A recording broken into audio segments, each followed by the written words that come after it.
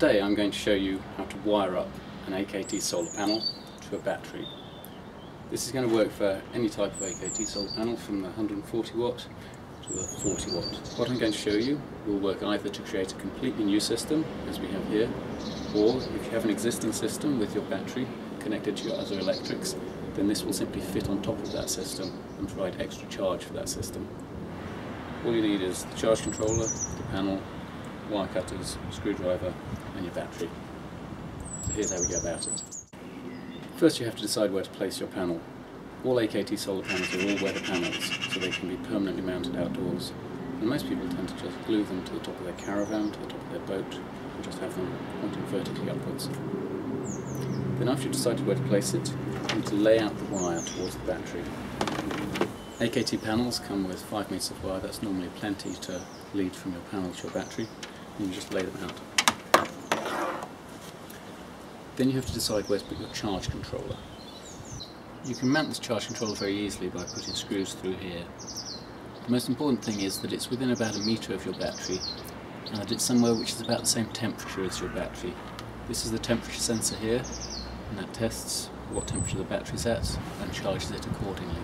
So now you have your panel mounted, you have your charge controller mounted, and you have your battery in place.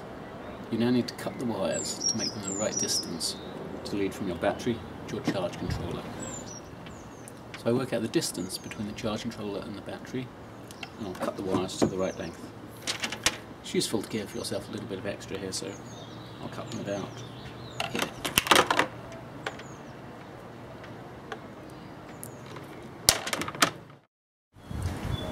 Now you also want to cut these connectors off the ends of your leads. These connectors are normally designed for fitting multiple panels together, like if they're on your roof. But for these circumstances, we simply don't need them. So now you have to strip the ends off the wires so they'll be able to fit into the charge controller and onto the battery. It's best to strip about 1.5 centimetres to fit them into the charge controller, and about 2.5 centimetres to fit them onto the battery.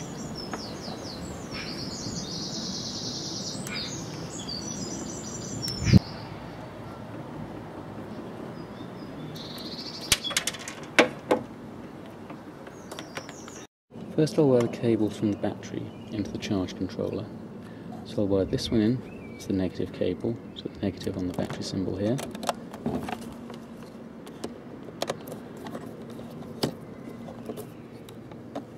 Then I'll wire the positive cable here into the positive here.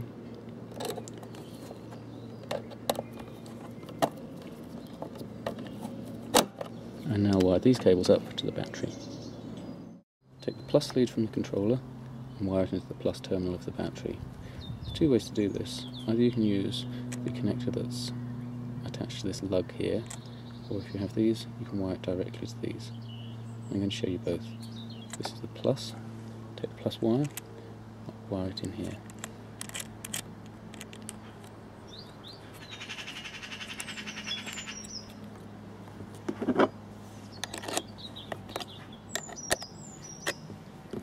Then we have the negative wire, and I'll wire it in to this terminal here. Just curve the end around a bit and place it under here. Screw the top down on it. Now you have your controller wired into your battery.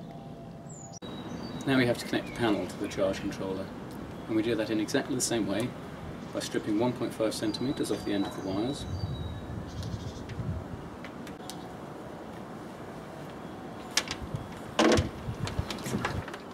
And then simply wiring these in to the charge controller with the positive here and the negative here. So now you need to work out which is the positive and the negative wire. You'll see on the back here, you have this one labelled as negative and this one labelled as positive. And another way of working this out is that always on solar panels the positive is on the right of the junction box, so that's this wire here. So we get the positive wire.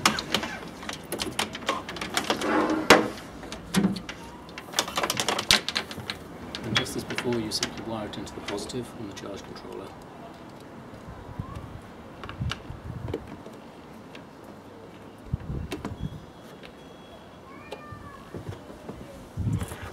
And you do the same with the negative.